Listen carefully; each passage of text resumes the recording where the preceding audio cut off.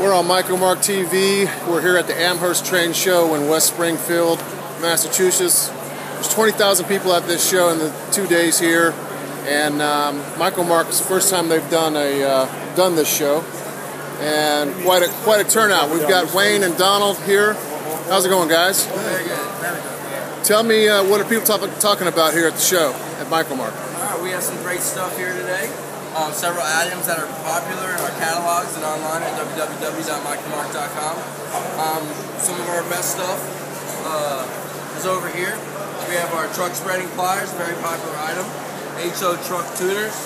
We got little things like cab holsters. We have clearance gauges for N, HO, O scale. We have everything that you need, if not here in the catalog or online, for your hobby needs, whether you're railroad enthusiast or boats or military. We have everything you need. Interesting. Over here we have our line of scientific kits.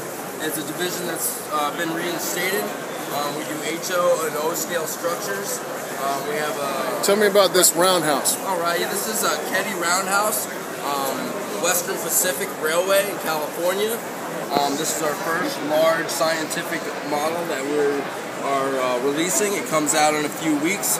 It'll be a limited run of 250. It's very easy to assemble. Don't be intimidated by its size.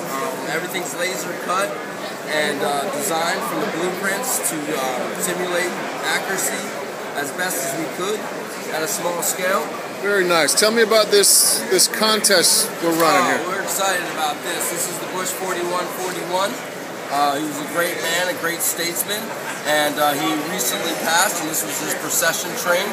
And it has recently been popping up all over the internet as a popular HO train that's been sought out.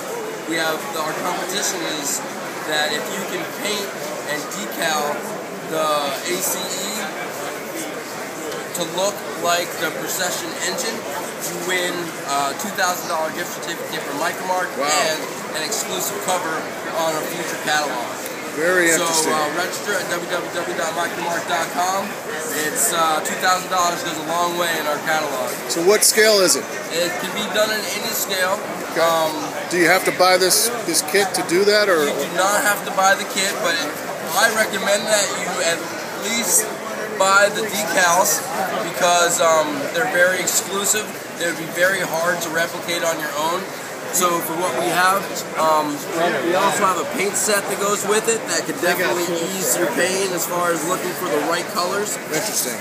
But you don't necessarily have to buy it from us. You send us photographs of it, and then we'll pick the top 5. We'll have them shipped in, and a very strict judging session will determine the winner and the $2,000 recipient. Very cool. Excellent. I'm going to come around over here and tell me about some of these tools over here, these machines. But the frequent flyers I use. So you got a laser cutter here? Yeah, this is laser by Infineon. This is a nice machine, large cutting area. It's air cooled. It's very compatible, very powerful. The software will break the bank. It's very affordable, which can be a deterrent for a lot of other laser cutters. Very nice. Tell me about this little device. Oh, I love the Wonder Cutter. I did not know I needed this until I actually started using it. But this is a small blade, and it vibrates at 40,000 vibrations a second. What does it cut? I cut through several different materials. I cut through wood, plastic, resin, vinyl, leather, and it's fantastic. It goes through it like a hot knife through butter. And it reduces my building time on kits, structure kits, building models significantly. Interesting. So you can go online to see that? Absolutely. Tell me about this thing that's sitting on. This is the vacuum form machine. This is interesting. What I find great about this, it's a lot larger than any of the other consumer vacuum form machines. Okay. What we do is we put a layer of plastic. There's different materials that you can use that come with the machine. You lock it down, you bring it up, and there's a female in the back that you plug a hose into. Yep. And you can plug your vacuum right into the unit itself. You put your item down here. Let's say I wanted to make a mold of this. Gotcha. I would turn it on. As soon as I saw a sag come down in the warmth of the plastic, I drop it on. But as soon as I drop it, it ignites the vacuum, and then it starts sucking through this screen, and it molds the plastic around what's down there. So you can that's cool. Yeah. As you're doing some plaster molds, some resin molds, you'll be able to make a master and be able to reuse and make things over and over again.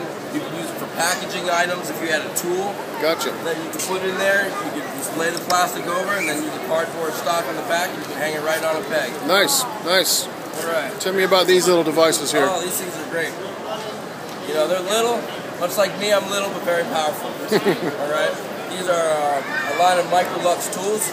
We have about a dozen of them with different applications. Now you need the transformer to run these tools. Okay. A lot of people might think that might be like, why can't I just plug it into a wall? But it allows the variable speed, because these things have a lot of power. You know, by plugging it into the wall, you lose efficiency. So by having the transformer that runs all of these tools, you're able to go very, very slow if you need to run a screw very slow, or if you need to run fast. So this is a router. Yeah, this is a plunge router. And then you got an angle sander. Yep. We got a high powered torque driver. We have one Buffer. of these. We have a belt sander.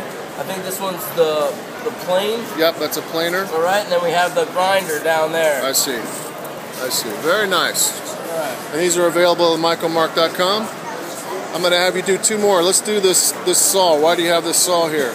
Okay, this is a great saw. A lot of people that work on smaller wood cuts, you know, with 1/4 inch, 1/8